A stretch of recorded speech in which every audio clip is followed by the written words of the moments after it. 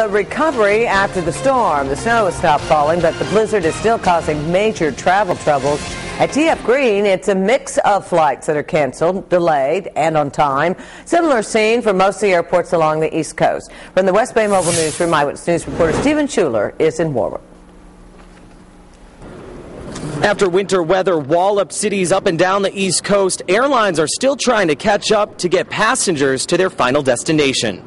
One day after a major winter storm halted air traffic along the East Coast, long lines extend from TF Green's ticket counters as travelers wait to find a flight out. The people in line, I mean, some of them were like, just get me anywhere, get me to any city, which I said too. I said, get me to Nashville, get me to Atlanta. I just need to get back to Knoxville. I can rent a car at some point, but they can't even do that. Michelle Silva is a TV anchor at CBS in Knoxville, Tennessee. She's been stranded since 2 o'clock Sunday trying to get a ticket home.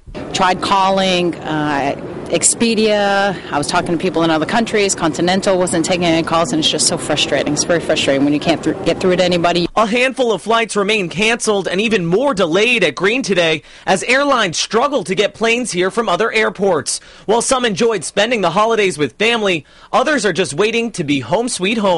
I am dying to get home. Unfortunately, it's for work, but that's the only reason. I have a lot of family here. I'm going to call the boss and let him know it'll be one more day, and hopefully we'll make it back safe and sound. And for some of those passengers who managed to make it back over the last couple of days, they're still dealing with the impact of the storm. That's because many cars in the TF Green parking lot are still buried in nearly a foot of snow. In Warwick with the West Bay Mobile Newsroom, I'm Stephen Schuler, Eyewitness News.